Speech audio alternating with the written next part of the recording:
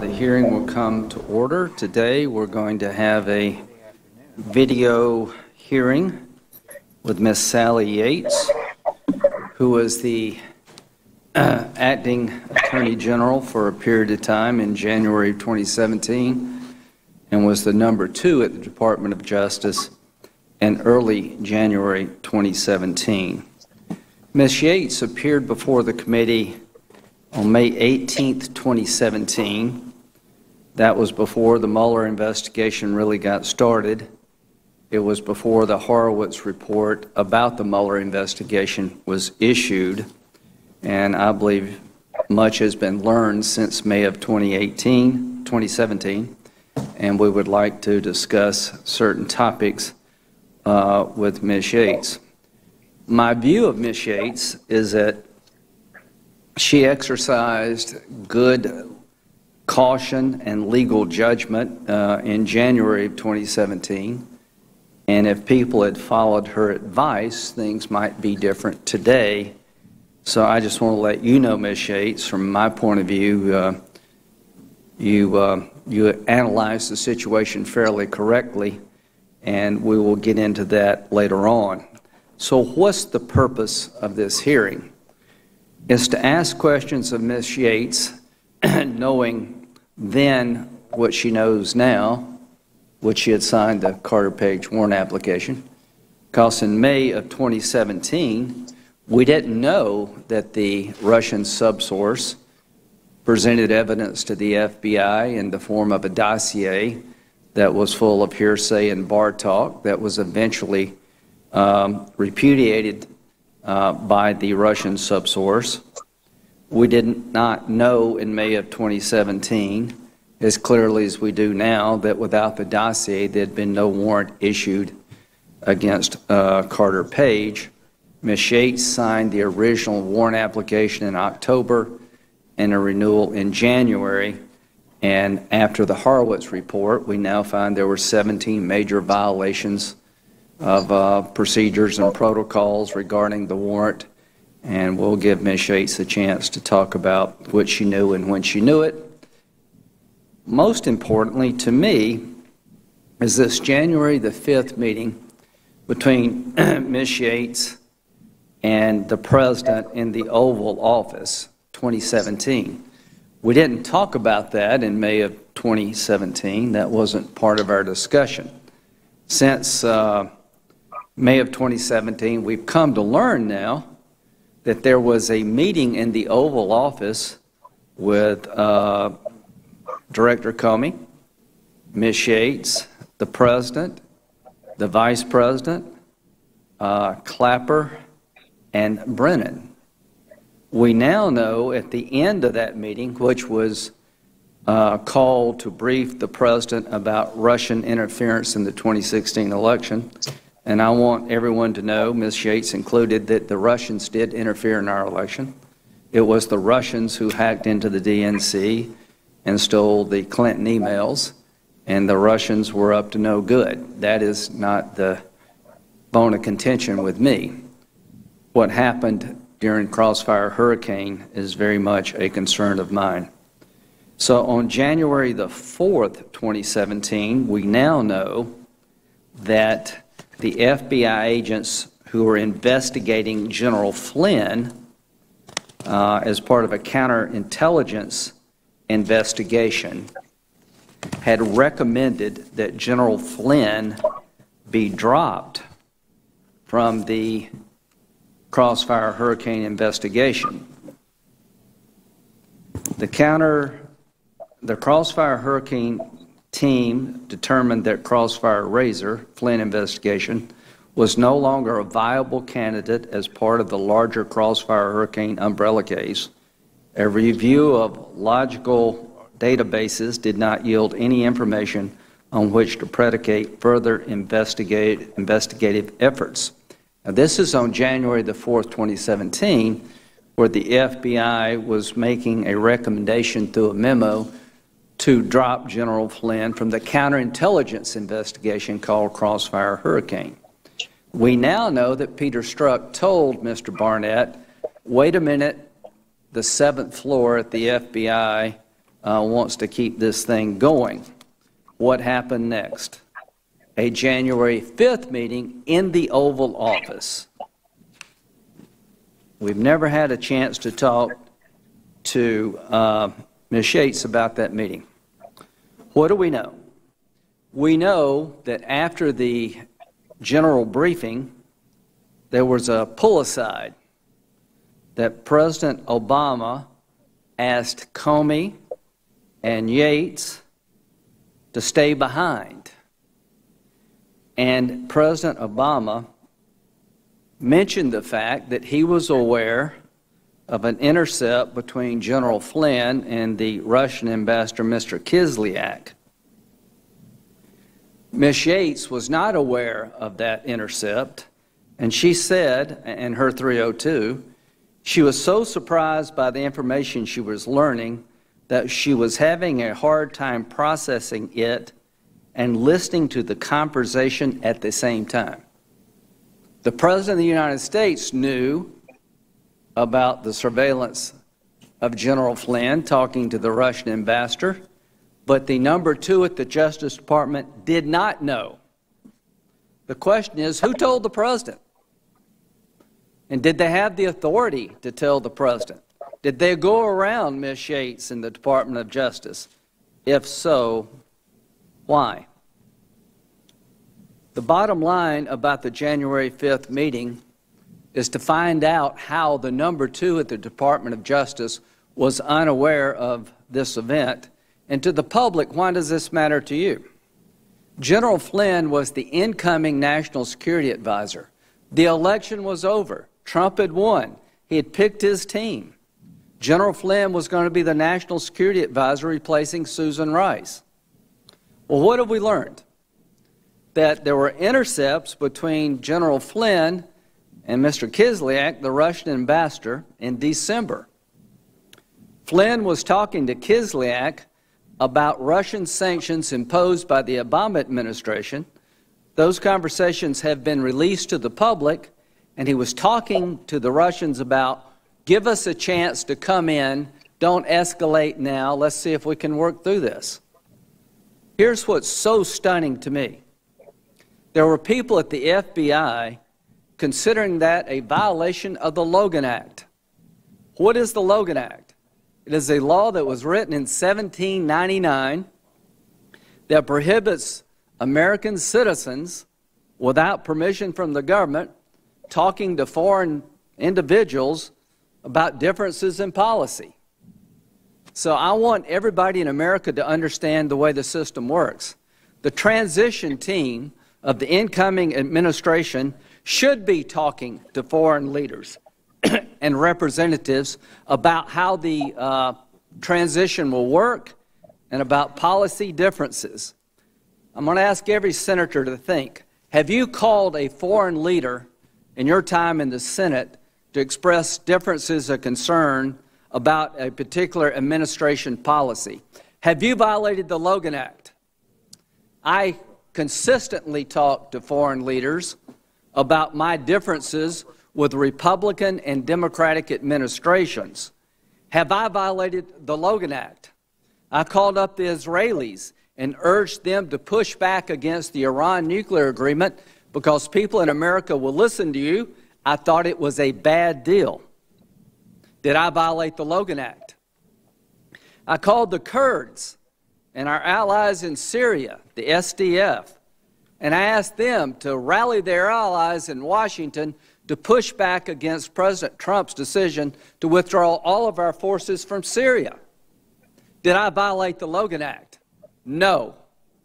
No one in history of the Department of Justice has ever been prosecuted for violating the Logan Act. Why are we having these hearings? To make sure that laws like this cannot be used as political tools to get people you don't like. And we need to clear up once and for all how the Logan Act works in America. I dare say that every incoming administration routinely has discussions with foreign leaders about policy differences and how things will be different. Ms. Yates, when she understood what was going on, was very concerned that a prosecution under the Logan Act was being contemplated. The question is, who brought up the Logan Act in the January 5th meeting? Whose great idea was this? Ms. Yates' 302 interview, where she talked about the January 5th meeting with the FBI, doesn't mention the vice president being in the meeting. But what do we now know? We know she was shocked and was having a hard time following the conversation because she was stunned that the president knew about the intercept with Flynn and Kislyak, and she did not. What have we learned?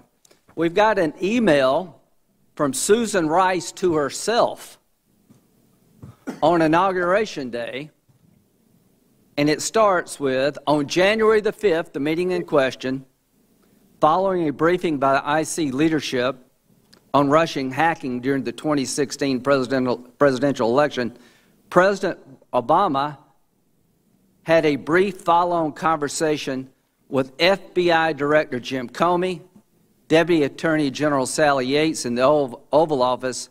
Vice President Biden and I were also present. This is evidence coming from Susan Rice that in the January 5th meeting, the set-aside, the Vice President was there. What else have we found since we last talked to Ms. Yates? We found agents' notes from Mr. Strzok that Comey, the director of the FBI, reported to Agent Strzok, who was intricately involved in Crossfire Hurricane, and gave him a readout on the meeting. According to Agent Strzok's notes, handwritten notes, it says, VP Logan Act, President, these are unusual times, VP. I've been unintelligible on the Intel Committee for 10 years and I've never. President, make sure you look at things and have the right people on it. President, is there anything I shouldn't be telling transition team? This is the director. Kislyak calls appear legit.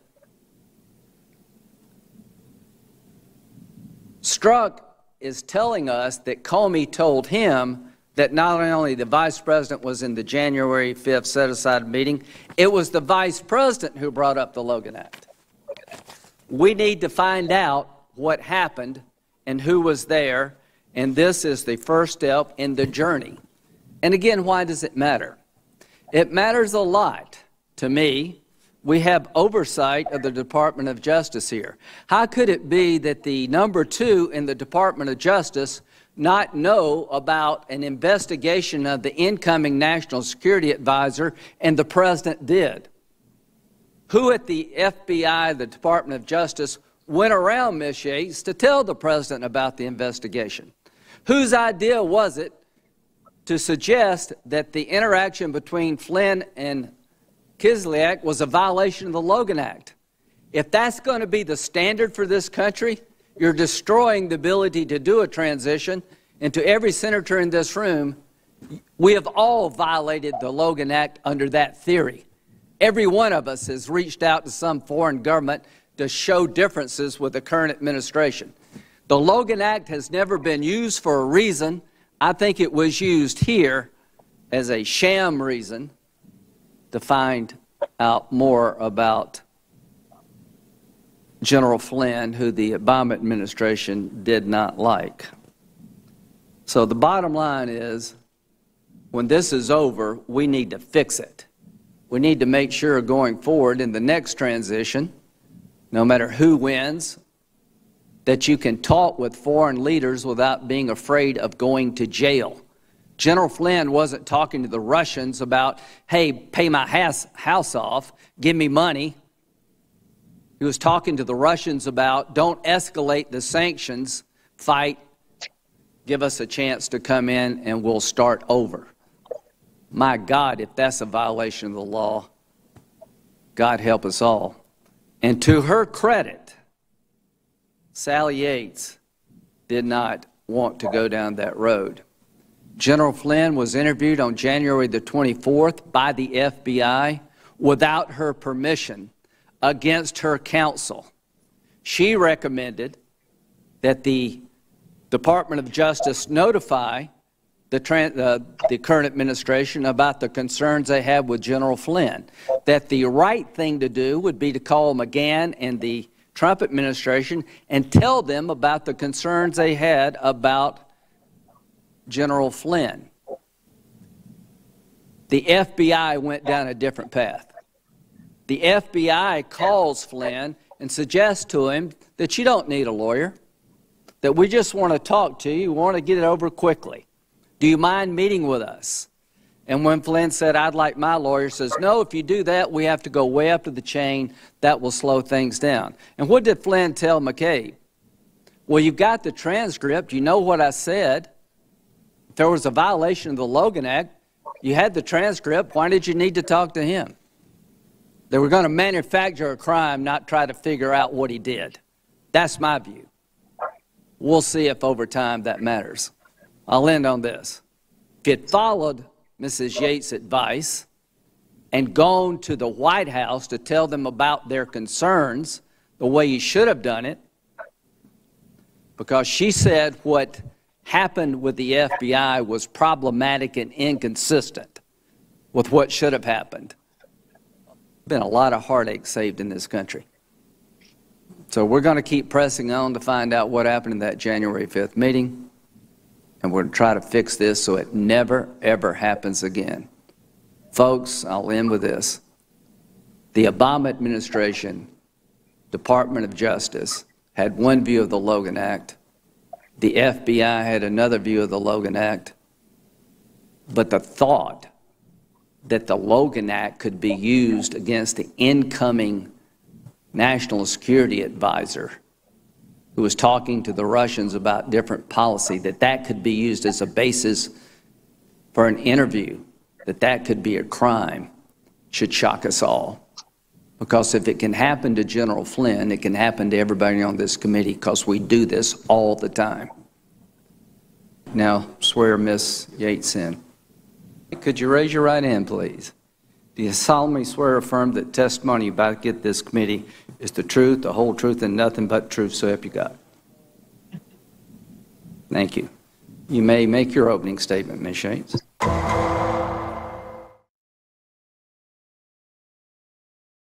Thank you very much.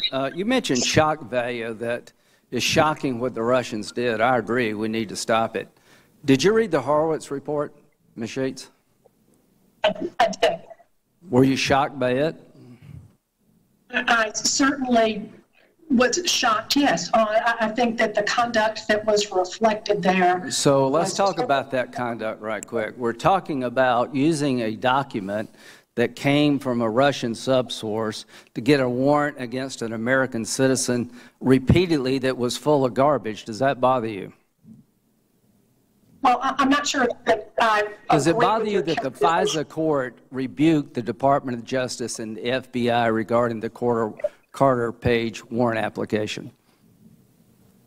Senator, I believe that the Department of Justice and the FBI have a duty of candor with the FISA court. Do you believe they fulfilled that duty? No, I do not believe that they did. I think that there were... As a matter of fact, you signed that warrant application in October and January. Is that correct? That's right. Knowing then what you know now, would you sign that application? Senator, I would never sign any document. So I take that to be no, because that document was a fraud. Is that a fair statement? If you knew then what you know now, you wouldn't have signed it? I wouldn't sign anything that I knew to contain errors or omissions. Well, did that contain errors and omissions? Yeah, and I would never knowingly sign a document. Right. I didn't do that in the 27 years. I believe you didn't know. I believe you didn't know that what you signed was wrong. The question is, if you had known, you wouldn't have signed it. Is that correct? No, if I had known that it contained incorrect information, I certainly wouldn't have signed it. Thank you. And do you agree with me it did contain incorrect information? I know that now based on the Horowitz report. That's all I'm trying to say. I'm not saying that you lied to the court. I'm saying you signed something that was a lie and you didn't know it. Now let's talk about a January 5th meeting. Was the Vice President there? Yes, he was. Okay. Did he mention the Logan Act? You know, I don't remember the vice president saying much of anything in this meeting. So you don't remember him mentioning the Logan Act? No, I don't. Did anybody mention the Logan Act? I have a vague memory of Director Comey mentioning the Logan Act. Okay, what I'm was he not mentioning sure. the Logan Act about? In what context?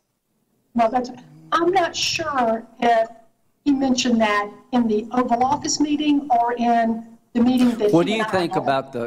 Mr. Chairman, let her answer the question. Just because it's a woman testifying doesn't mean she has to be cut off. Yeah, thanks a lot, Senator Lee. I really appreciate that. You're very constructive. So here's my question. Was the Logan Act mentioned in the meeting? I recall Director Comey mentioning it at some point. What I'm not sure about, Senator Graham, and I want to be That's fair. certain. That's fair. You don't know if it's mentioned in the meeting or not. Do you believe No, I do recall Director Comey mentioning it at some point. I'm not sure. Right. No, I got you.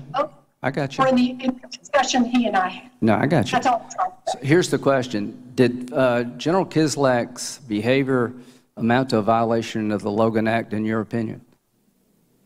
It certainly could have been a technical violation, but that was not the focus of the FBI or us. That we were really focused on a counterintelligence investigation. Well, do you realize on January the 4th, the FBI recommended to drop General Flynn from Crossfire Hurricane? I understand. Well, I know that now. I didn't know that at the time. But here's my point, Ms. Yates. On January the 4th, the FBI said there's no reason to keep looking at General Flynn. On January the 5th, you have a meeting with the FBI director where you believe he mentions the Logan Act in regard to General Flynn. Is that correct? What I understand, Senator Graham, is that, and I didn't know at the time because I wasn't privy to the FBI's internal documentation of the counterintelligence investigation. Did you even know what was going on? Not specifically with respect to General Flynn, no. So you did not know the FBI had a counterintelligence investigation of General Flynn? No, I did not until. So here's my question. The January 24th interview by General Flynn by 2 FBI agents, did you authorize that interview? No, I did not. Did you counsel the FBI? I don't believe that there was a legitimate basis for that. Say that again, I'm sorry. I didn't authorize that interview because I wasn't told about it in advance. But that's not the same thing as saying that I don't believe that there was a legitimate basis for it. So you believe there was a legitimate basis for the interview? Yes, I do. What was that basis? Well, at the time, Senator Graham, we were in a situation where we had evidence that the Russians were attempting to influence the election to The election was over. Right. If you give me just a second here, I think I can lay it out for you. No. Here's what we're going to do. I'm going to ask questions, and you're going to give me answers. What was the basis of the General Flynn interview? Was it part of Crossfire Hurricane?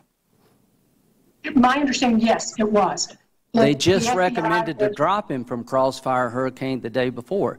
Was it part of the... And that was before they had information about the calls with the Please, we're talking now about the interview of January 4th. Was it to determine if there was a violation of the Logan Act? Was that the basis of the interview? No, it was not about the Logan Act per se. It was to find out about his conversations that he had. Didn't you have the transcript of his conversations? That he was providing false information. Did you have the transcripts of the conversation between the National Security Advisor and the Russian investor? At some point, I know we had what we call the cuts at that point. The FBI agents may have had the actual transcripts. Was this a counterintelligence investigation of the phone call? This was a counterintelligence investigation of the Trump campaign's potential relationship with the Russians. That makes no sense. On January the 4th, they recommend to drop Flynn. They mentioned the Logan Act, and you advised against prosecuting the Logan Act. Is that true? He never made an official decision about whether we were going to do it, but I think it was unlikely, certainly unlikely, that we would pursue a prosecution. That was not our primary concern. Yeah. It's not a Logan Act violation. It was a counterintelligence concern. Okay, here's what I want to understand. It's a counterintelligence investigation that led to the interview. You didn't authorize the interview. As a matter of fact, you wanted to go to the White House and tell them about the problem, didn't you? That's right. I did. I thought that that was the more immediate issue. And when you heard about the interview, you got upset, didn't you? I was upset that Director Comey didn't coordinate that with us and acted unilaterally. Yes, I was. Okay. Did Comey go rogue? You could use that term, yes. Finally.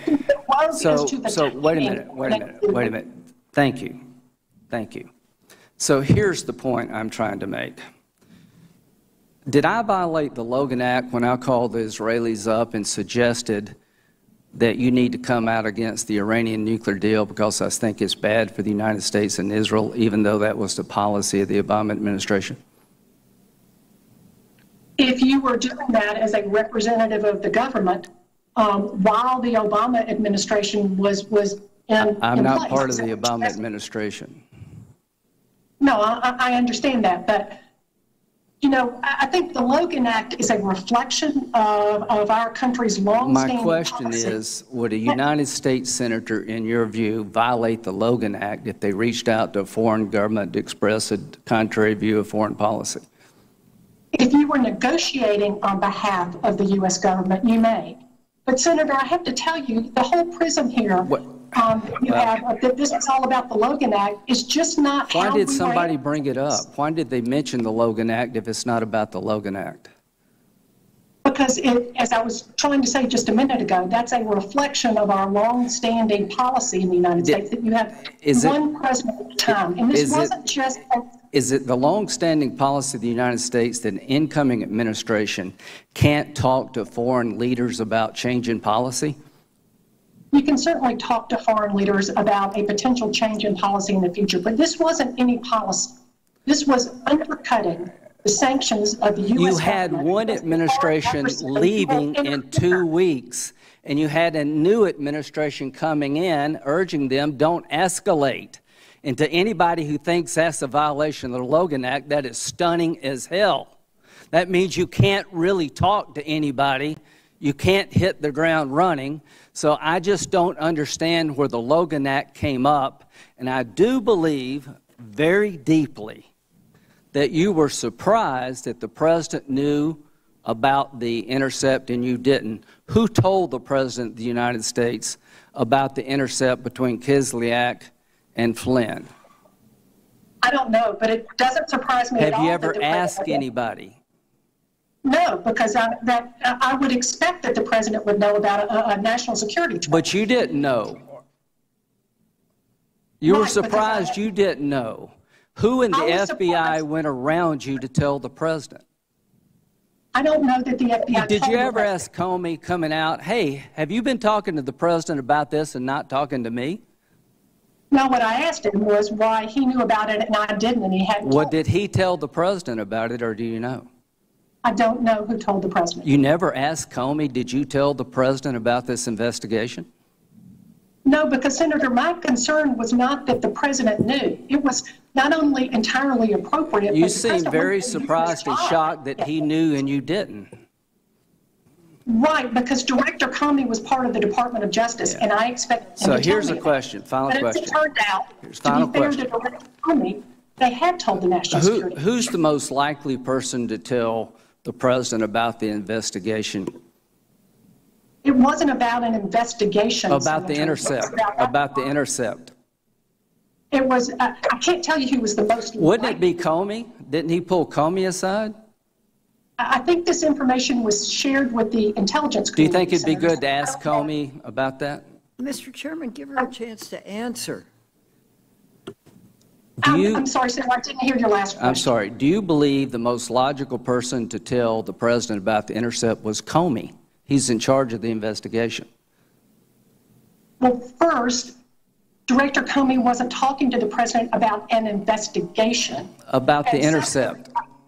about the intercept. I don't know if it was Comey or the Director of National Intelligence or who it was. It could have been. Would the Director of National Intelligence be investigating a violation of the Logan Act? Because the president, when the Russians so inexplicably reversed course. Here's my question. Would the intelligence community be investigating a violation of the Logan Act? Senator, is that appropriate? Is that appropriate? I don't know how many times I can say that that wasn't the PRISM. It was a counterintelligence threat. No, you keep saying there was no, well, he was dropped from the investigation on January the 4th. They talk about the Logan Act. This makes no sense that you didn't know and the president did, and I'm trying to find out how the president knew and you didn't, and you still can't tell me that. Is that fair to say? Senator, you won't let me finish the sentence where Please. I want to tell you what my understanding is that the agents had suggested that the specific case on General Flynn because before they knew about the conversations with Ambassador Kisley. Still don't get it, but thank you.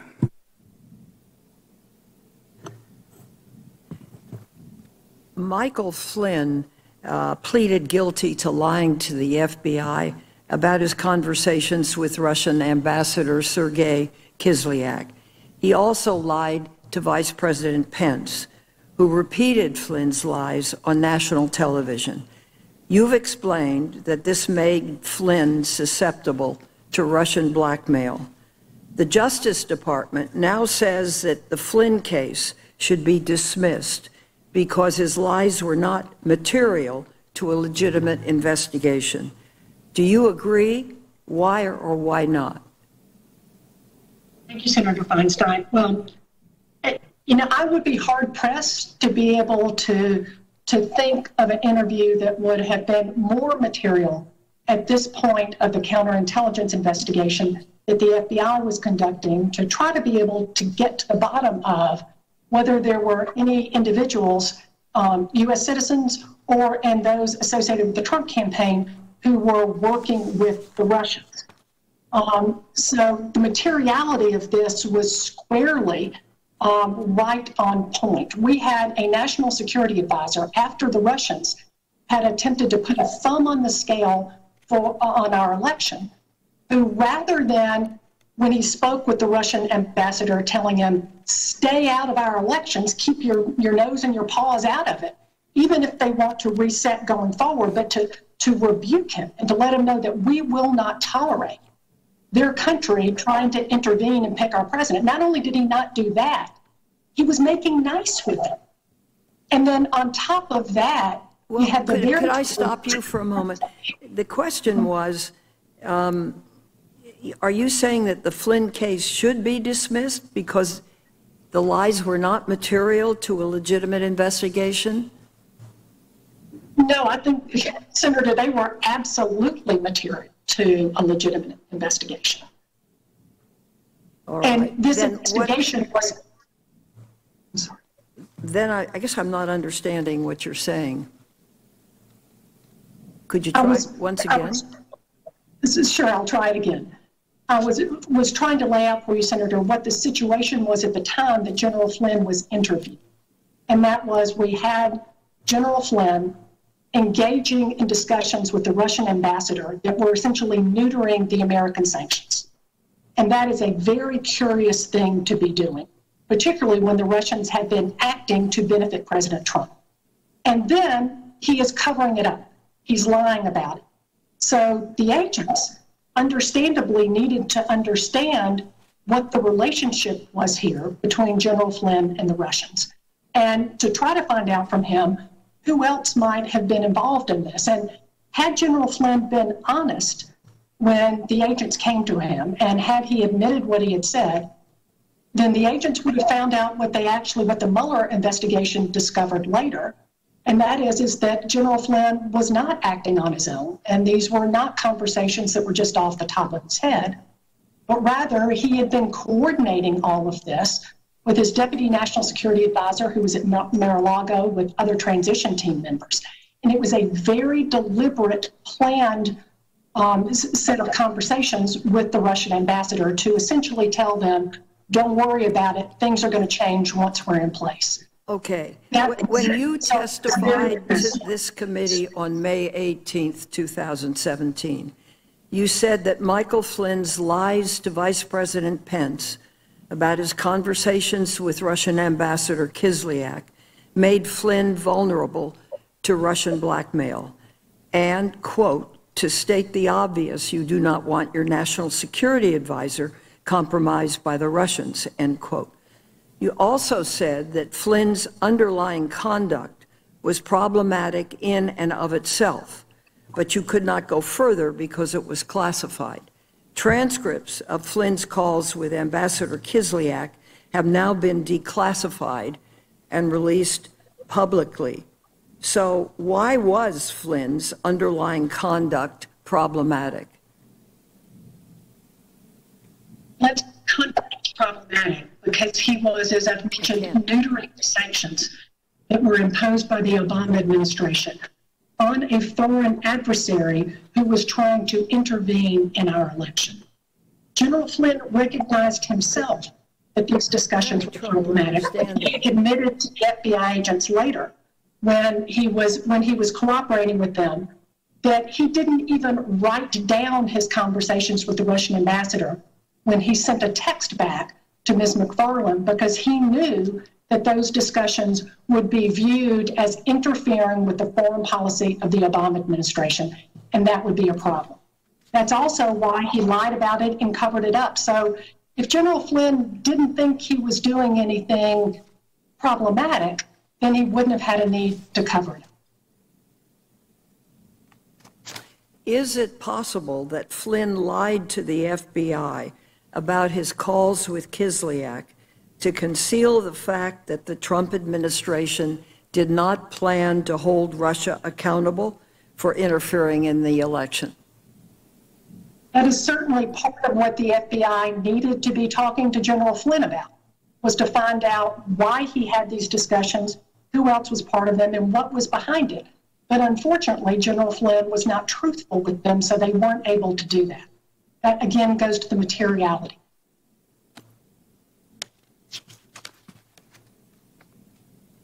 Inspector Horowitz confirmed that the Crossfire Hurricane investigation was opened at the end of July 2016, when the FBI was told by Australia, a trusted ally and intelligence partner, that the Trump campaign advisor, George Papadopoulos, had advance knowledge that Russia was planning to release stolen emails to harm Clinton and help Trump. The FBI learned this shortly after WikiLeaks released nearly 20,000 emails stolen by Russia from DNC computers. Wasn't there some obligation for the FBI to investigate, to learn what Russia was doing and who was involved? Absolutely, Senator. It was really startling information. You know, the FBI, as part of the intel community, was already working, trying really hard to be able to get to the bottom of Russian interference and to address issues like attribution on the DNC hack. And then when they learned from the friendly foreign government that someone that affiliated with the Russians had actually approached a foreign policy advisor of the Trump campaign and had told him that the Russians had dirt on Hillary Clinton in the form of thousands of emails that could be released anonymously, and wanted to know if the campaign was interested in this. When they found out this information had come in May, and then it actually happened. The emails were then dumped by WikiLeaks in July. This was something that I think everyone would recognize that you have to get to the bottom of. This May, the Justice Department moved to dismiss the case against Michael Flynn, who pleaded guilty to lying to the FBI. The lead prosecutor resigned from Flynn's, and District Court Judge Emmett Sullivan took the unusual step of appointing an outside lawyer, former Judge John Gleeson, to oppose the department's motion. According to Judge Gleeson, The Justice Department's effort to dismiss Flynn's case is highly irregular and, quote, a gross abuse of prosecutorial power, end quote, in order to, quote, benefit a political ally of President Trump.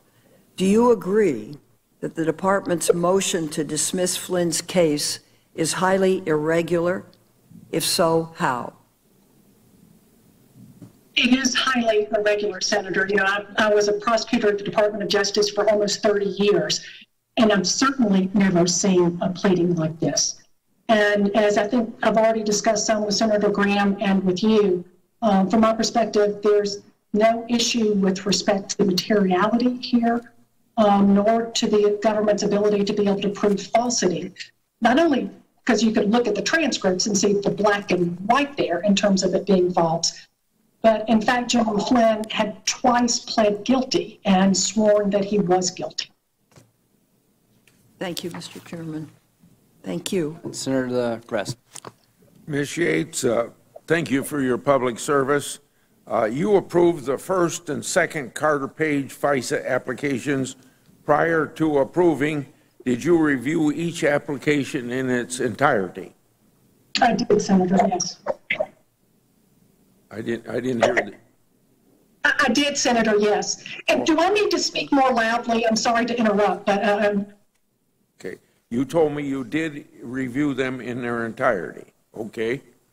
It's possible that there's some boilerplate language that's in every FISA that I might not have reviewed again, but I certainly reviewed all of the factual information in the FISA. Okay. Number two, when you were interviewed by IG Horowitz's office about your decision to approve the first Carter Page FISA application, you stated the following about Steele's research, quote, while certainly there was an implication that he was doing opposition research, it's got to be for somebody. I mean, he's been hired by someone. My understanding was that the FBI didn't know who, end of quote. The Inspector General said the Steele dossier was central and essential to the Carter Page FISA.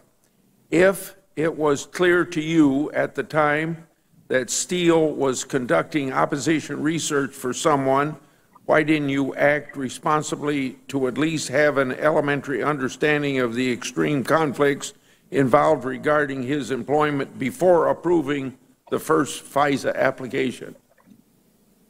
Senator, it's my understanding that even the FBI didn't know who had employed Steele at the time of the first FISA.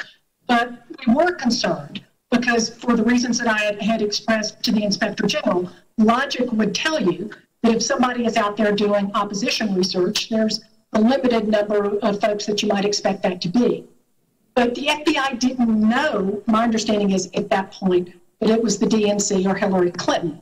And so lawyers in the National Security Division had worked and insisted that there at least be something in the FISA that laid out what they speculated. And it's a very unusual thing to include speculation in an affidavit, but here they felt like it was really important to flag that for the FISA court and to let them know, even though the FBI didn't know that it was being paid for by the DNC, that there certainly was a possibility of that. In April 2016, President Obama said, quote, I don't talk to the FBI directors about pending investigation, end of quote.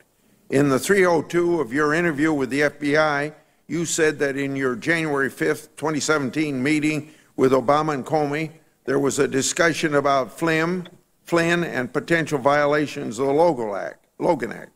According to declassified notes summarizing that meeting, President Obama said to Comey, quote, make sure you look at things and have the right people on it, end of quote. How can you square Obama's April 2016 statement with the January 5th, 2017 meeting with Comey and Obama? Yes, Senator, and as I mentioned in my opening statement, that meeting was not about an investigation at all. And I can tell you that that is something that would have crossed the line. And if President Obama or Vice President Biden or National Security Advisor Rice was in any way trying to influence an investigation, that would have set off alarms for me. This was not about that. This was about the national security implications of continuing to share sensitive information with General Flynn, given what they had learned about his back-channel discussion with the Russian ambassador to neuter the sanctions. Your January 5th, 2017 meeting with President Obama had two parts. The first part included Biden, Comey, Brennan, Clapper, and Rice. The second part was just you, Comey, and the president. In either meeting, did Crossfire Hurricane or the Steele dossier ever come up? No, sir. Did you or one of your colleagues ever discuss Crossfire Hurricane or the Steele dossier with President Obama or Vice President Biden? I know I certainly didn't, and I can't imagine any of my colleagues did. Okay, I have 8 seconds left. Thanks to Attorney General Barr, material relating to Flynn has finally been released. Those records show the FBI planned to close the Flynn case in early January 2017 until Strzok interceded, that the FBI deliberately set Flynn up to prosecute him or get him fired, and that there was no derogatory information on Flynn. When you were Deputy Attorney General and Acting Attorney General, were you aware of this information? Not aware that they had planned to close the specific counterintelligence investigation on General Flynn. My understanding is that was prior to the time they knew anything about these calls with the Russian ambassador. And I was operating under the impression that this interview of General Flynn was in the context of the broader Crossfire Hurricane investigation, that being trying to discern what the connections were between the Trump campaign and the Russians. Okay, thank you, Ms. Yates.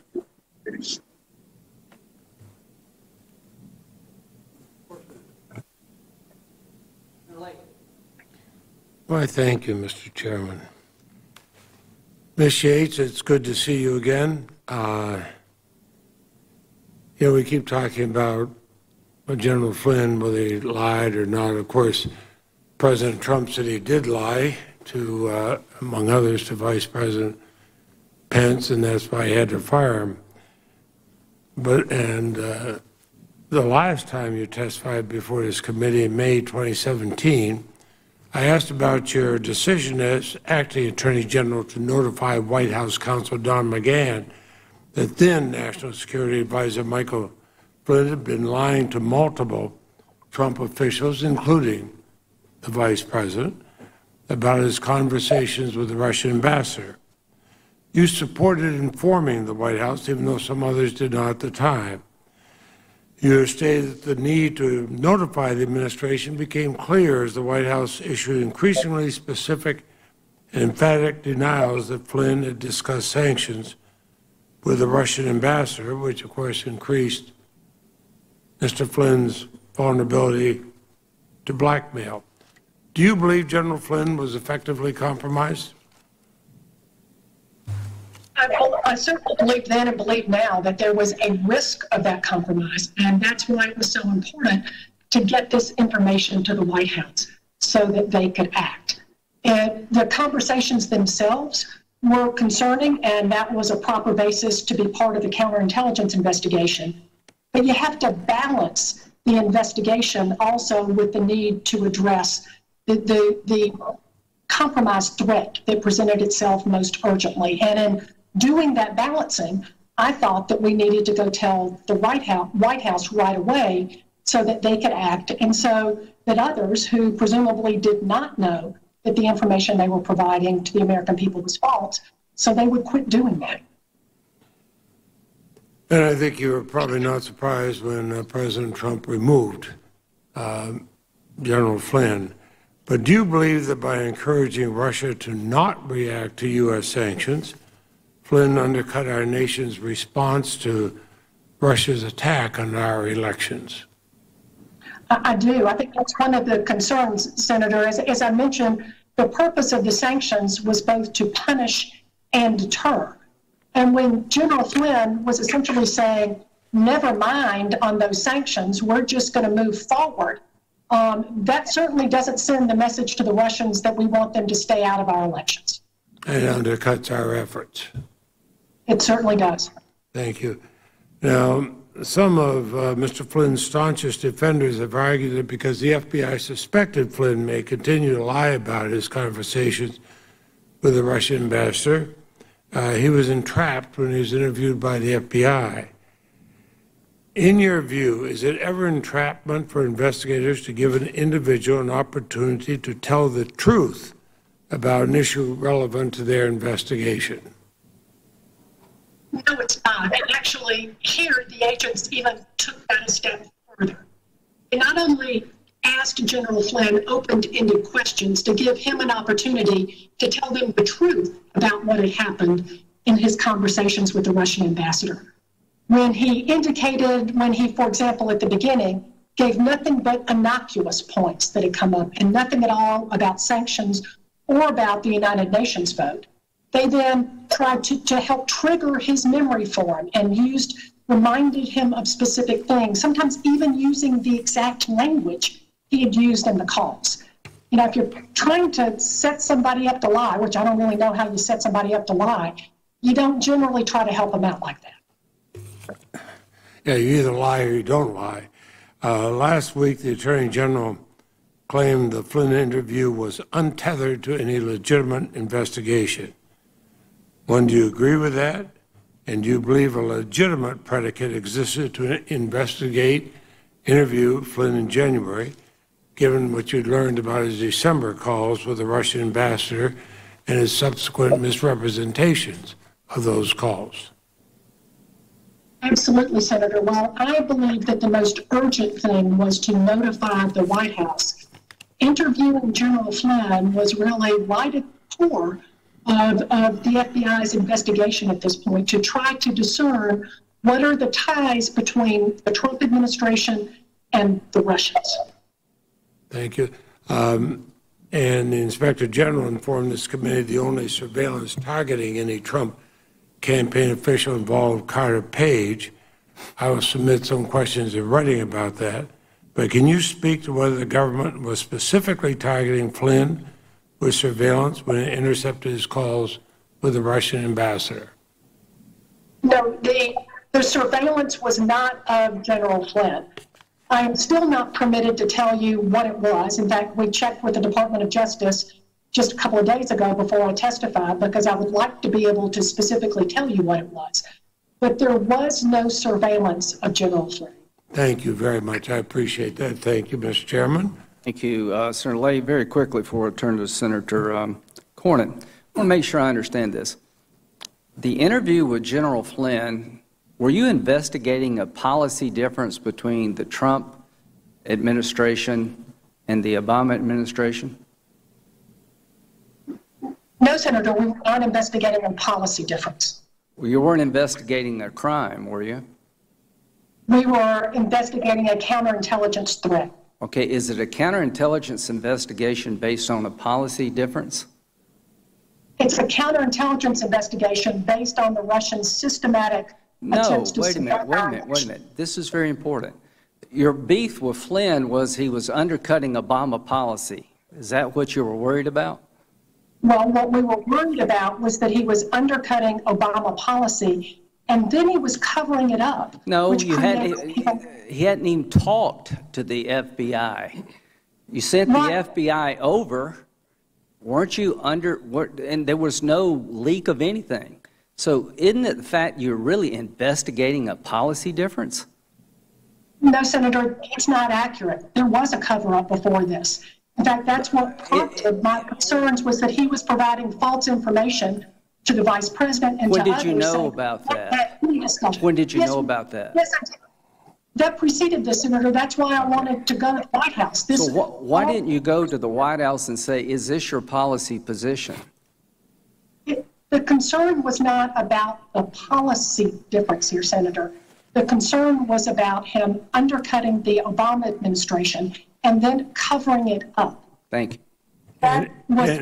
Mr. Chairman, insofar as you followed up on my question that time, I should note that she has said before they're following a counterintelligence threat. Which was closed on January the 4th.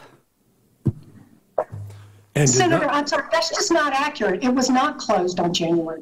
Recommended to be closed on January the 4th, the day before the meeting. And the only problem here is that you didn't like Flynn changing the policy or talking about changing the policy. That he had every right to do that. And what we're doing here is we're criminalizing policy differences. That's why Flynn got prosecuted, because they hate his guts. Senator Cornyn. Ms. Yates, let me change the subject a little bit. Based on your long and distinguished service with the Department of Justice, are you aware of any precedent for both of the major party nominees for President of the United States being investigated either for a crime or a counterintelligence investigation in the run-up to a presidential election? No, I'm not. Me either.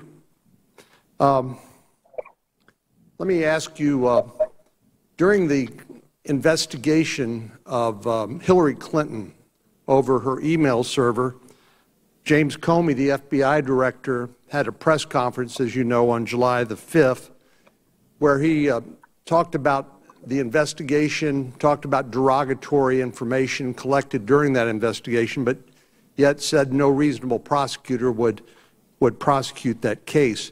Did you know before July the 5th, 2016, that he was going to do that? No, I didn't. Did you know when he reopened the case after Anthony Weiner's computer was looked at, did you know he was going to reopen the case? Yes. Beforehand? It was, I can't tell you, and candidly, Senator, that was, more than 4 years ago now, and I didn't go back and try to review any of that. I know I knew about it. I can't tell you whether it was beforehand or contemporaneous with that. Would you agree with me it was Director Comey's conduct was highly irregular? I don't know how to characterize his conduct, Senator. You don't know how to characterize it, did it? He was the FBI director is a direct report to the Deputy Attorney General, correct? That's correct.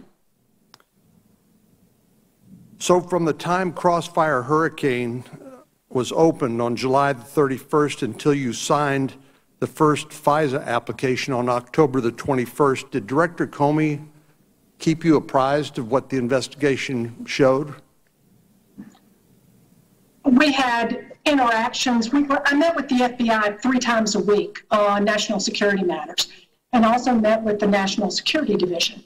I certainly was provided with some information, but I will tell you, I don't think that the FBI was providing us with as much information as they should have now that I know more about the investigation. And I would agree with Inspector General Horowitz's recommendation that in matters like this, that there should be both consultation with department leadership as well as more thorough briefings. Thank you. I guess you would also agree that Director Comey should have consulted with you and the Attorney General in the run-up during his dealings with the Hillary Clinton investigation before making those kind of public comments. That violates the rules and norms of the Department of Justice. Wouldn't you agree? I certainly think that he should have consulted with us, yes. He said he thought that Loretta Lynch had a conflict of interest because of the tarmac meeting between President Clinton and the Attorney General during the course of the Hillary Clinton email investigation, but that would not have prevented him from consulting with you. Did he do so? Well, did he consult with me on what precisely? I want to make sure I'm as accurate as possible here. Did he consult with you on the Hillary Clinton investigation and his intentions to go public with the investigation and usurp the role of the Department of Justice when it comes to whether to charge or not charge somebody with a crime? Did he talk to you about that ahead of time? We did not have a substantive discussion about it ahead of time, no. Does that surprise you? I mean, you're the direct you're the direct supervisor of the FBI director. If he didn't consult with you or tell you what he was doing, or he didn't respond to your inquiries about it, wouldn't that strike you as highly unusual? It's not ideal. Not ideal. Well, that's quite an understatement. It is an understatement, Senator. Okay, we'll agree on that.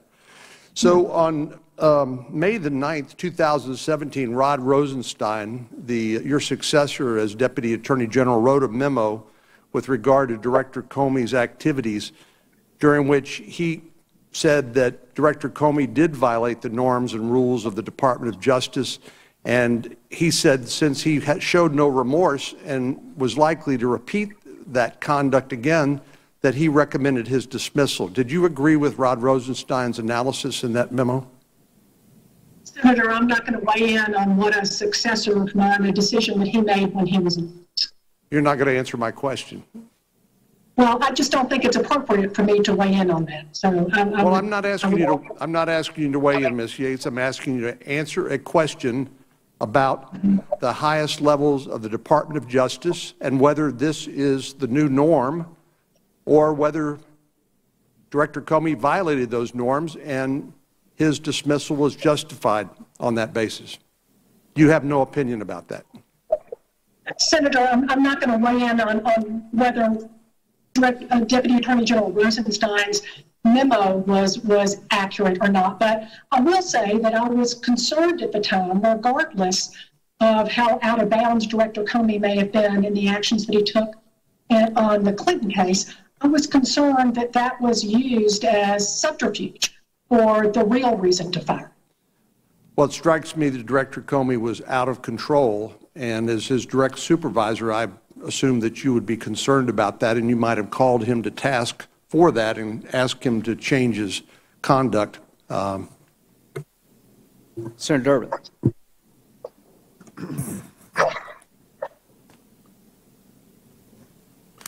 Ms. Yates, welcome back.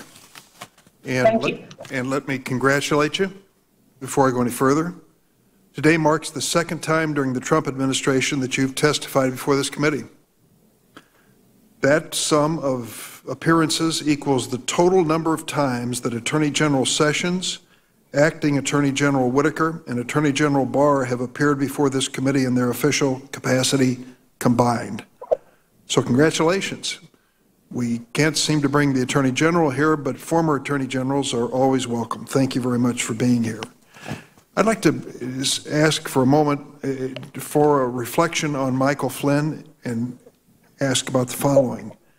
Flynn apparently had suspicious contacts with Russia starting at least in 2015 when he sat next to Vladimir Putin at a dinner in Moscow.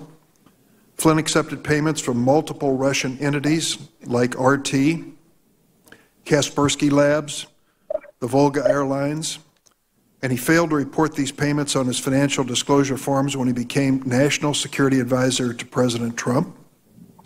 According to the Mueller report, during the 2016 campaign, Flynn worked with individuals who claimed to be in contact with Russian-affiliated hackers in an effort to obtain Hillary Clinton's emails. Flynn also signed a contract to work with the Turkish government during the campaign, and he lied about his work for Turkey on his Foreign Affairs Registration Act filings. In December of 2016, Flynn had 4 phone conversations with Russian Ambassador Kislyak in which he urged Russia not to respond to U.S. sanctions that the Obama administration had imposed because of Russian election interference in the United States. And that is the policy difference, I think, that has been alluded to. At no point during these calls did Flynn express any disapproval of Russia's election interference in the United States. Ms. Yates, understanding that you can't get into classified details, can you tell us whether the administration was specifically surveilling Michael Flynn when it identified these phone calls with Kislyak? The administration absolutely was not surveilling Michael Flynn. As I think I mentioned in the opening, President Obama we were all trying to figure out why is it the Russians aren't responding now, aren't retaliating after the sanctions, as they had indicated that they would, and that's when then the FBI discovered the conversations with Ambassador Kislyak.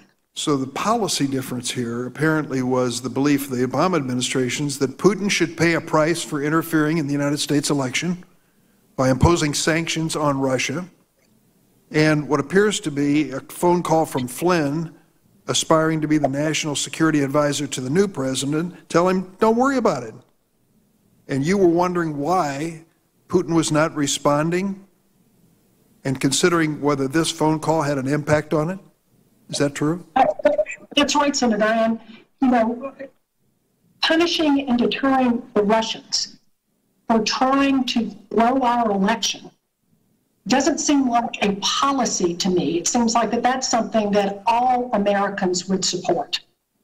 Yes, I would think they would. Certainly someone aspiring to be the national security advisor to the President of the United States.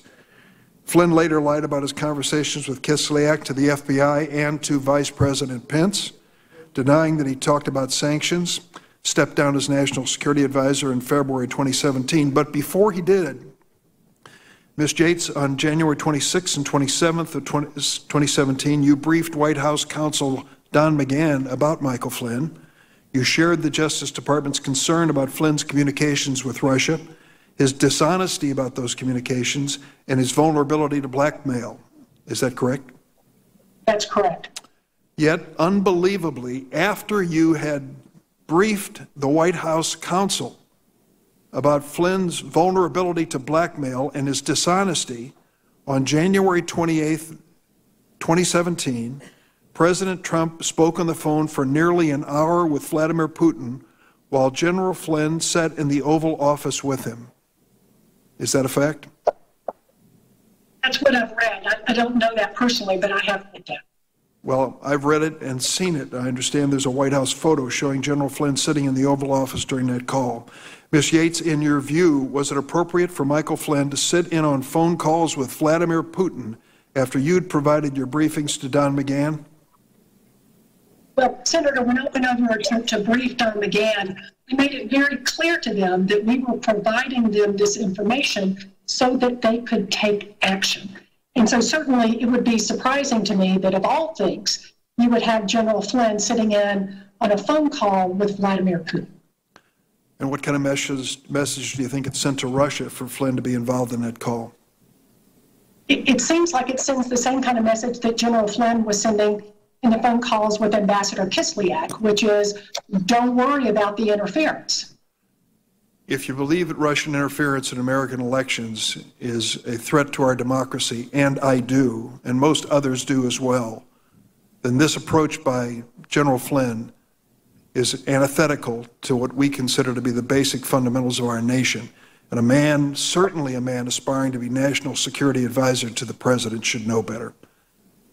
Mr. Chairman, I yield. Thank you. Yeah, I remember the conversation with President Obama and Medvedev, or I can't remember the prime minister's name. After the election, I'll have more latitude. I remember the reset button. So maybe administrations want to change positions with different countries. It's not so unusual. But very quickly, for Senator Lee, did you know of efforts by Russia to interfere in the election before the election itself? Yes. Did you impose any sanctions before the election? Well, I don't have authority to impose any sanctions. What did you do to try to stop the Russians before the election? Oh, there was a lot, Senator. I think you may recall in October, there was an intelligence briefing, a public briefing. What did you do to stop the Russians? Specifically, what did the administration do to stop the Russians from interfering after they knew they were trying? My understanding is, Senator, that the intelligence community and the administration, this is not something the Deputy Attorney General would be involved in. What did they do? What did they do? Did they impose sanctions? They did not impose sanctions. Did they call the Russians up and say stop? Actually, I do believe that there were communications with the Russians in that regard. Do you agree with me it didn't work? If I could finish my answer, Senator. Yeah. There was concern at the time, and this was in connection with the October public statement that was made, that the Obama administration wanted to be very careful that it wasn't doing anything that would impact the election or be perceived to be impacting the election. And so the information that was put out then was to make sure, for example, when the Russians were rooting around in the state election systems, to put out the information, which, by the way, there was no evidence that it actually impacted or that they were able to get into anything that would impact. I agree with that. I want to be careful about that. I agree with but that. When they were rooting around in there, the Obama administration was contacting the states and trying to make sure that they understood they needed to shore it up. My further understanding is they wanted to make a bipartisan statement at that point, and there were folks on your side of the aisle that refused to participate. Yeah, but here's my point. You knew the Russians were up to no good, and you did nothing about it effectively. So we don't need a lecture from the Obama administration about being tough on Russia. You had plenty of knowledge, and apparently nothing happened. Senator Lee. Thank you, Mr. Chairman.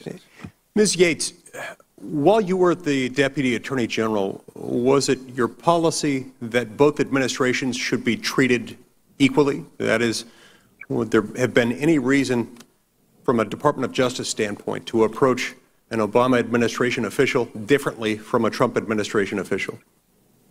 No, Senator, we didn't. And in fact, we made that very determination when I was really insistent that we notify the White House about General Flynn. It was in part because I wanted to make sure that we were treating the Trump administration the same way that we would the Obama administration. Okay, so had that occurred here, what would that have consisted of? What would it have looked like had you treated an official from the Trump administration the same as you would have in the Obama administration? Who would have been notified before any of this could have proceeded? When you say any of this, we did do the same thing. We did go to the White House and notify the White House counsel about what we had learned about General Flynn. What would have been different, though, is with respect, I'm not sure why my lights just went out. What would have been different is that with respect to the interview of General Flynn, from a protocol standpoint, I would have notified the White House counsel in advance before that interview. Okay. Did anything like that happen here? I mean, was anyone from the Trump team notified? Prior to the interview, no. That was one of my concerns about it, but this was a protocol issue, not a legal issue. Okay. But that was certainly something that would have been an irregularity.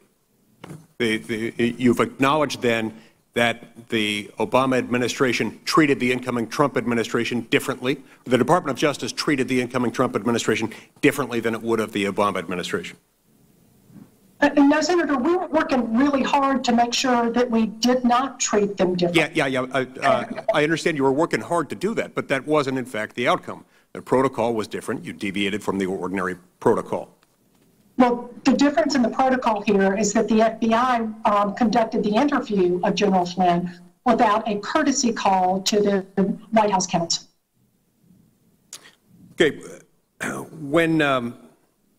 When you told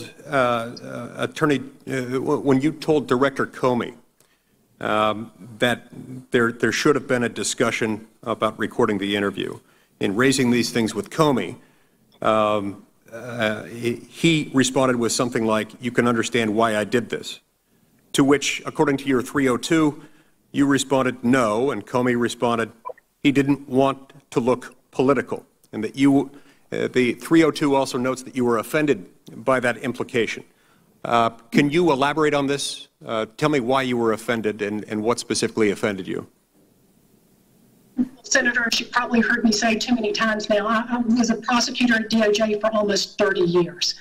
I prosecuted public corruption cases as an AUSA, Democrats and Republicans. And the way we do our job, or did our job at DOJ, was that you don't consider political implications in making prosecutive or investigative decisions. And I was offended by Director Comey's implication that he would be perceived differently than I would. Got it. Let me ask you, was it irregular for agents to plan to attempt to, quote, get him to lie so we can prosecute him or get him fired before the interview, as stated in Bill Priestap's notes? Is that an irregularity? I'm sorry, Senator. I lost a Wi-Fi connection here, and all I heard was at the end, was that an irregularity? Yes. Would you mind repeating the question, please? For agents to plan to get to, quote, get him to lie so we can prosecute him or get him fired. Well, certainly that's not an appropriate way for the FBI to conduct itself. I don't believe that that's what they did with respect to General Flynn. And I think if you read the 302, it's pretty clear. Is it irregular for McCabe to have pressured General Flynn to appear without counsel? I don't think they did pressure him to appear without counsel. All right. Just to make clear, I want to get to the bottom of what went wrong. How was a FISA application to surveil an American citizen and a major party presidential campaign approved with 17 significant errors and omissions? And no one knew until the Department of Justice Inspector General conducted an audit. An audit, by the way, that would have never been conducted had the surveillance not involved a staffer of a future president's campaign. Had President Trump lost in 2016, these significant errors and omissions would never have come to light, would they? Oh, I don't know that. Inspector General Horwitz, I've known him for a long time. He's a very thorough guy, so I wouldn't count on that necessarily being a different result then. Were you aware that agents were using information compiled by Christopher Steele at the request of the DNC at the time you signed either the initial Carter Page FISA application or the first renewal?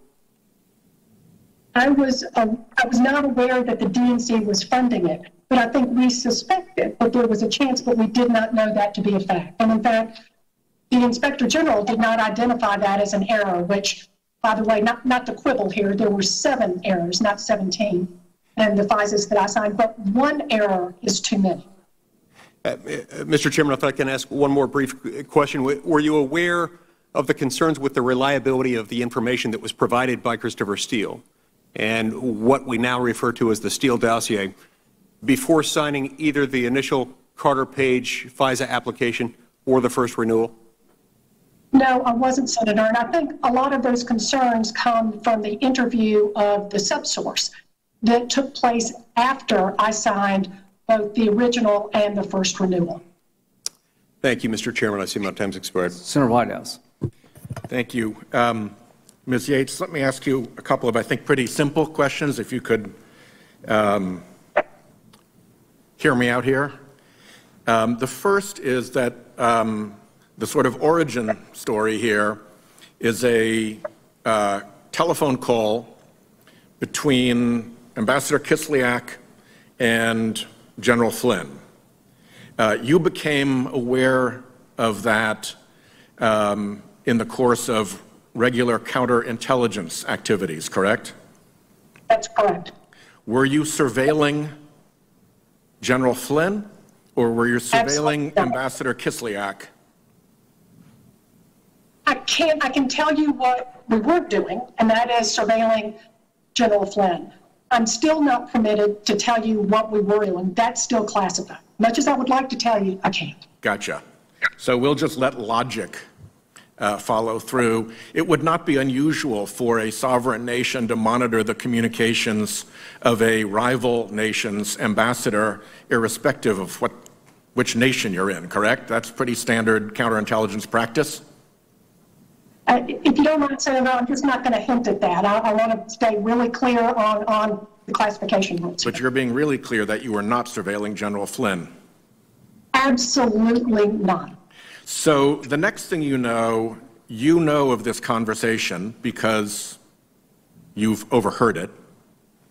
And the White House, at very high levels, including the Vice President, is denying that that conversation took place. The conversation that you knew happened. What is the counterintelligence problem with that set of circumstances? A national security advisor who has had a conversation with a Russian ambassador that the Vice President is denying took place. Well, there's a counterintelligence concern about the conversations to begin with, given the fact that he was undercutting sanctions against the Russians for interfering in our election. Is it a counterintelligence problem if the Russians does it raise the prospect that General Flynn had lied to the vice president and that the Russian ambassador would know that and be able to exert leverage on the national security advisor? Exactly, Senator. And I said, you layer on top of that he has been There's a lying to the larger vice policy question around it, but there's a very specific issue right there, correct? That's correct. And it gives the Russians leverage against Mr. Flynn, possibly. General Flynn. That was our concern, is that that's the counterintelligence concern. Potential conflicts, yes. So let me take you to a different question. You have been asked that if you knew of the errors and omissions that the Inspector General found in the FISA warrants, would you sign the warrant? And I think the answer that every prosecutor, myself included, must give to that question is no. Of course, we would never submit to a court a warrant application that we knew contained errors or omissions. That is correct, is it not? That's correct, Senator. But that does not, to my mind, as somebody who's been in that situation, that does not end the inquiry. The question then is, if you had been aware of the errors and omissions in the FISA warrant, one response would be to shut down the investigation and roll it up. A second would be to find out why the hell the errors and omissions were there, investigate the misconduct that led to that, but go ahead with the investigation because it remained predicated and worth pursuing. Both of those are possible options, are they not? They are. I'm sorry? Yes, they are. Both are possible options. And in fact, if we were in a situation in which any error or omission in a warrant affidavit ended the underlying investigation, a lot of criminal conduct and legitimate investigations would be improperly brought to a premature conclusion, correct? That's true. I'm sorry, say it again. We're not. Yes, I'm sorry. That's true. And that's pretty standard prosecutor 101. If there's something that you think might be wrong with a warrant that you're being asked to sign, you get that fixed, but you don't necessarily end the investigation, correct? Right, and you need to find out whether there is other evidence and other information that would support the. But you would also want to get to the bottom of why it was you hadn't been told. No, correct. You do an internal investigation to try to get to the bottom of why you were presented a warrant application with errors and omissions. But my point is a very simple one. That does not mean the end of the investigation necessarily. In fact, this is not necessarily uncommon. You solve your problem and you go ahead with your investigation if it's properly predicated and justified, correct? That's correct. Thank you. And on a stroke of bipartisanship, I agree with everything you just said. That's exactly the way it should work.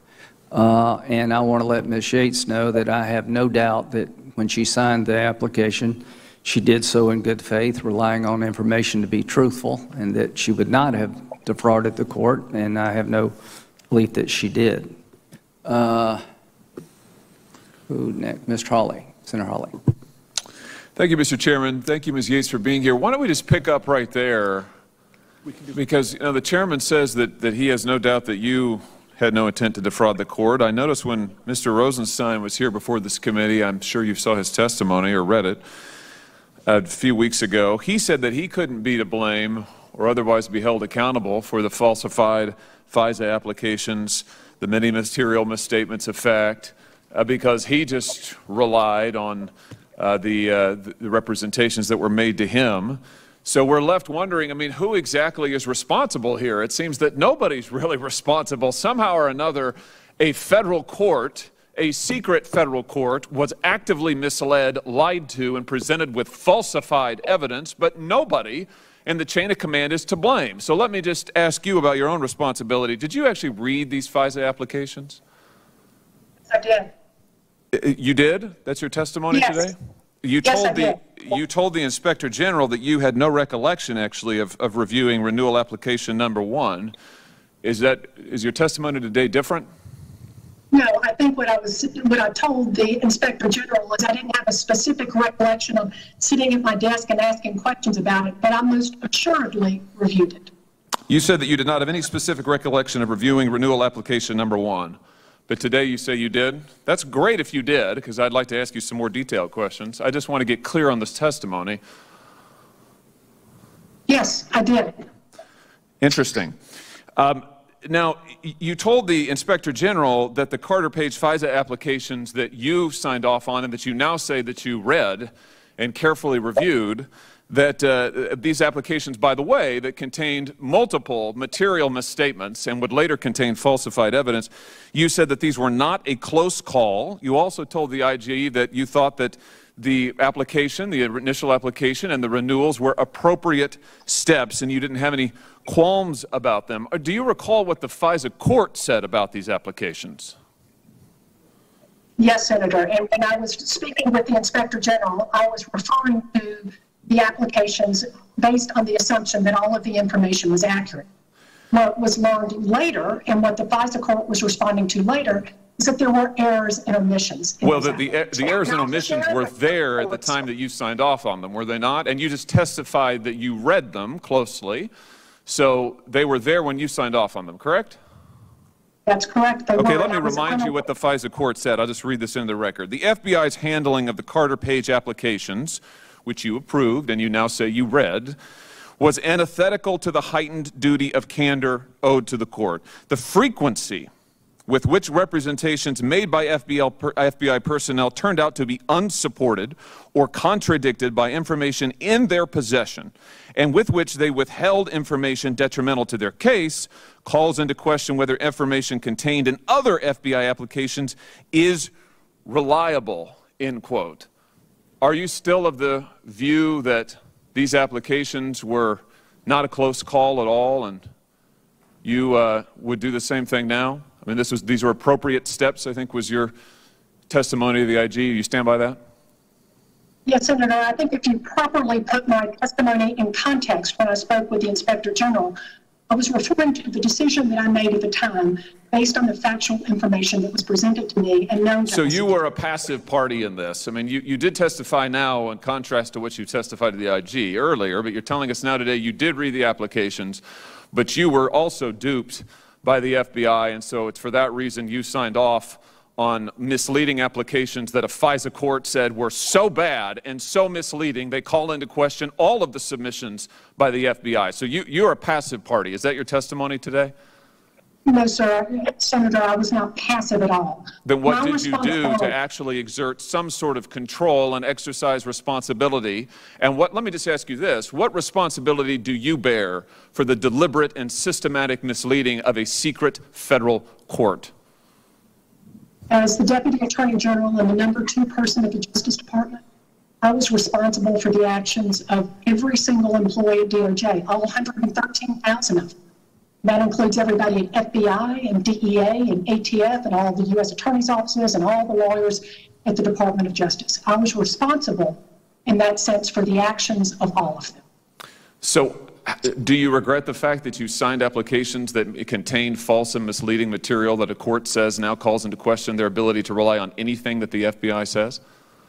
Oh, I certainly regret that the Department of Justice submitted with the FBI FISA applications that were inaccurate. I think that is antithetical to our responsibility to the FISA court. I think it is also inconsistent with what my experience with the FBI had been in terms of their preparation of affidavits and the accuracy. Let me ask you just about one other thing, Mr. Chairman. I see my time has expired. So let me just, one final question. I noticed that you said, Ms. Yates, to the IG that you didn't know who Christopher Steele was working for. In fact, you opined to the IG that you thought maybe he was working for the Republican Party. Of course, we know from Steele himself, Steele told the IG that Steele told the FBI in July of 2016 that he'd been hired by the Democrats. We also know that your deputy, Bruce Orr, knew that Steele was working for the Democrats. And the same deputy, Bruce Orr, your deputy, while he was working for you, was actively facilitating contacts between the FBI and Steele, and also between the State Department and Steele. How did this happen on your watch? Is it normal for you to permit your deputies to facilitate contacts between political parties and the FBI and the State Department? Is that routine behavior? permitting Bruce Orr to do anything. As the Inspector General found, I was completely unaware of Bruce Orr's actions. I'm sorry, could you, I didn't hear that. Can you repeat that? I wasn't allowing Bruce Orr to do anything, as the Inspector General found in the IG report to which you have referred, that I was completely unaware of Bruce Orr's actions, and Bruce Orr had no involvement from our side in any of the Russia investigation or the Carter Page files. I'll just say in conclusion, Mr. Chairman, that I seem to detect a pattern here.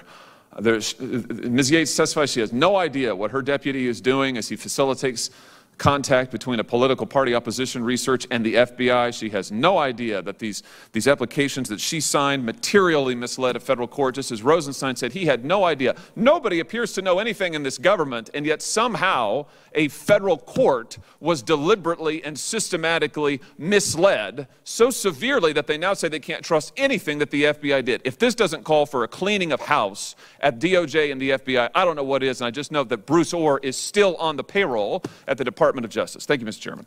Senator Coons. Yeah. I'm sorry, we Mr. want a 5-minute break. I apologize, Ms. Yates. Mr. Chairman. We'll take a break from Ms. Yates. I see no reason for those remarks. They're inflammatory. I think the witness ought to be able to respond if she chooses to. She certainly may, and let me just get my 2 cents worth. I don't think they're inflammatory at all. I think it's the truth. Bruce Orr is apparently going rogue. You got her deputy orchestrating interviews and meetings, and he tells the FBI in November, you need to watch Steele. What the hell's going on over there? I don't think we're doing this. Since my remarks are the ones that are just challenged, Mr. Chairman, I'll just say with all due respect, we have a deliberate and systematic misleading of a federal court here. I don't think you can say anything more inflammatory than what the federal court itself said when they issued an incredible statement. I've never seen a federal court, let alone the FISA court, issue, saying that they now had no confidence in any of the submissions of the FBI based on the level of lying. Well, everybody's to blame and nobody's to blame. Exactly. Is the problem we have. We'll take a 5-minute break and we'll let her respond.